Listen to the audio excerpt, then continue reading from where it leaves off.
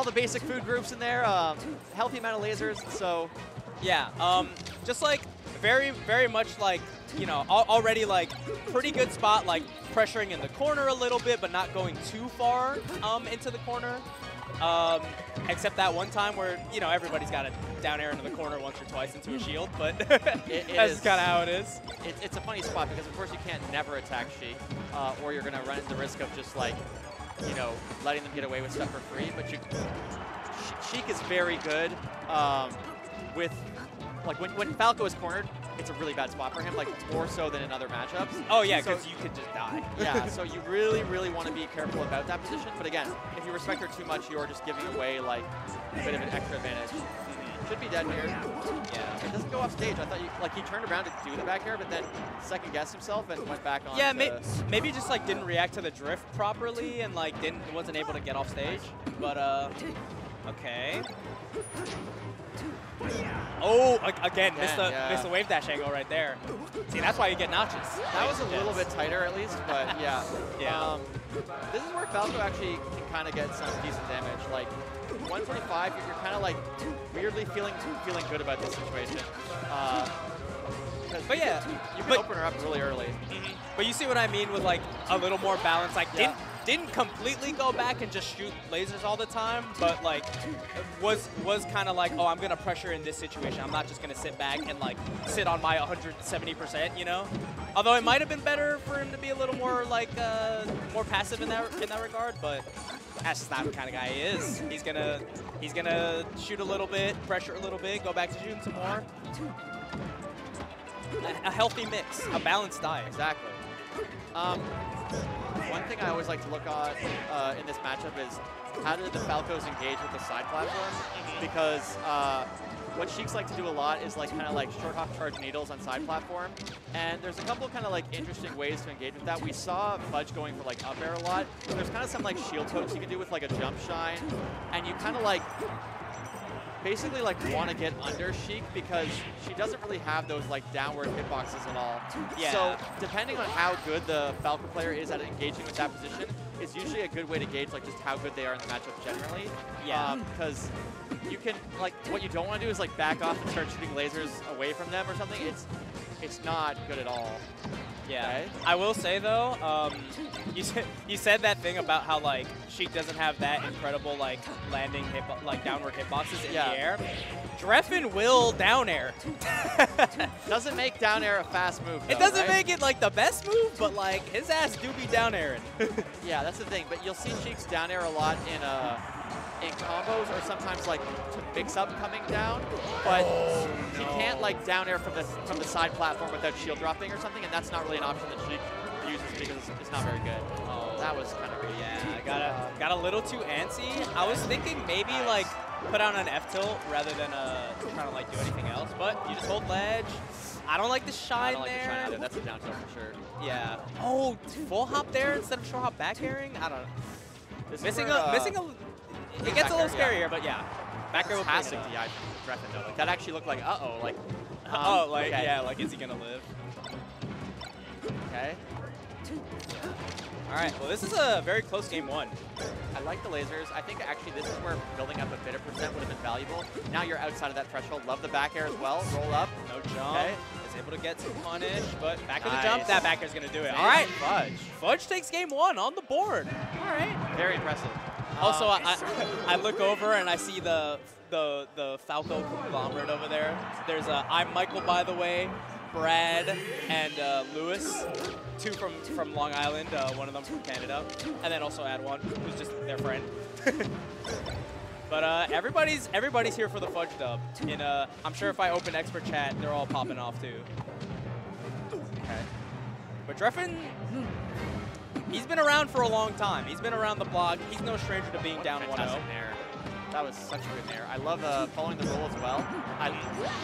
What an amazing stock. Yeah, no, that was very, very good. He's good, right? It's one of those things where, like, you know, that's not going to make it into a compilation, but like all of the decision making behind that was really good. Yeah. As a Falco main myself. Yeah, very smart, very knowledgeable player. This Fudge guy. Love the shield grabs, shine grabs.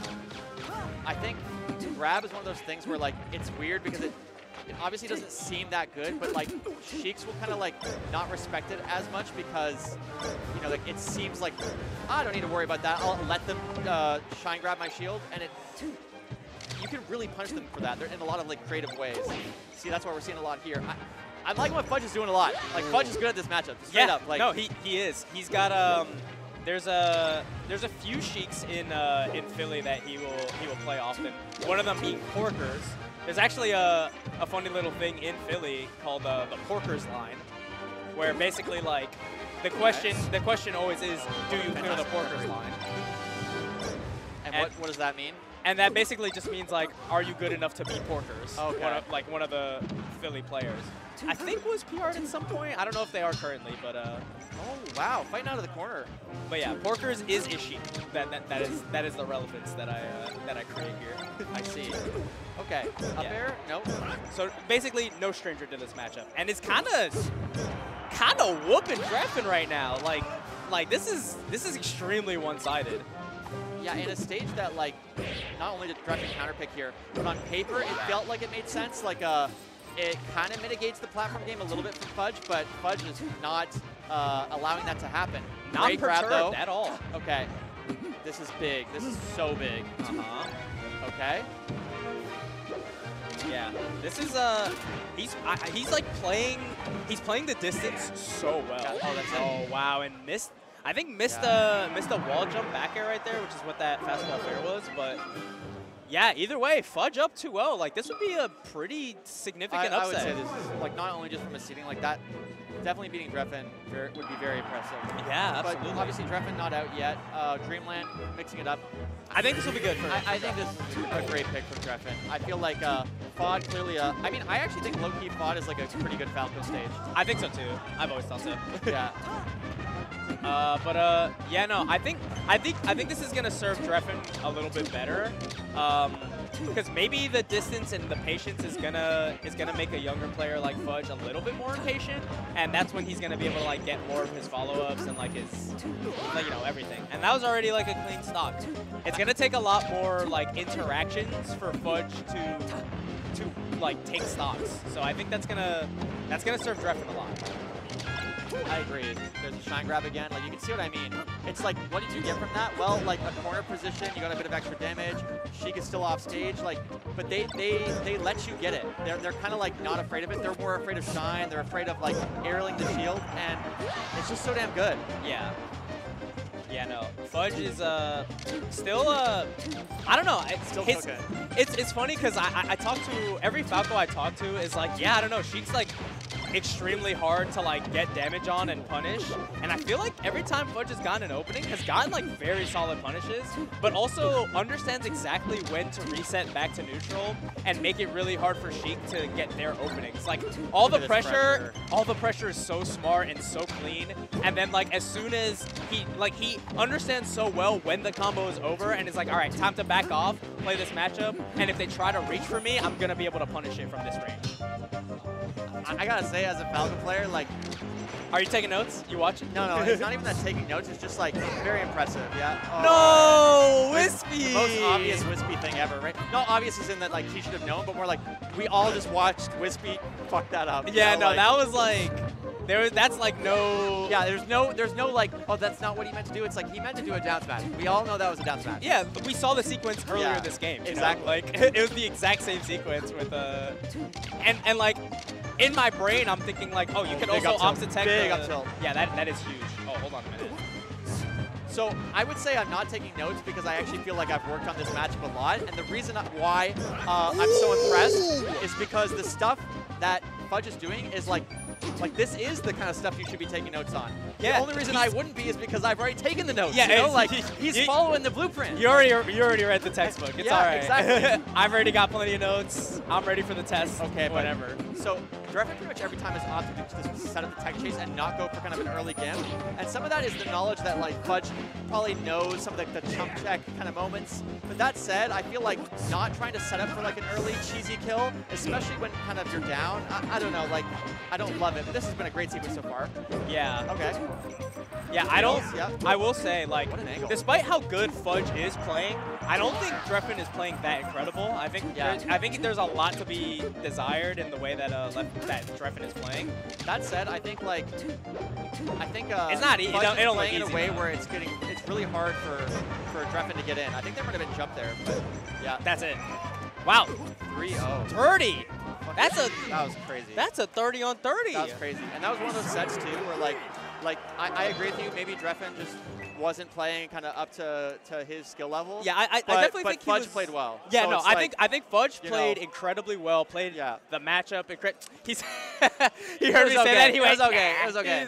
No, it was good. No, you played good. You played really good. I think I like. There's no such thing as like a by the book play style, obviously, and like you don't want to kind of hyper focus on that. But there are a lot of things that Fudge was consciously choosing, where you cannot help but walk away from that going, Fudge knows the matchup. Oh, yeah. Period. Oh,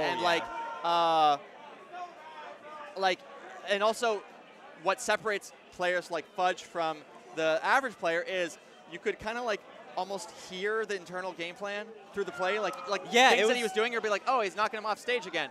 Which you want to do because Sheik's recovery is bad and you can build up a bunch of %. That kind of thing. Yeah, no, honestly, like I think I need to send that set to like some Falco players, honestly.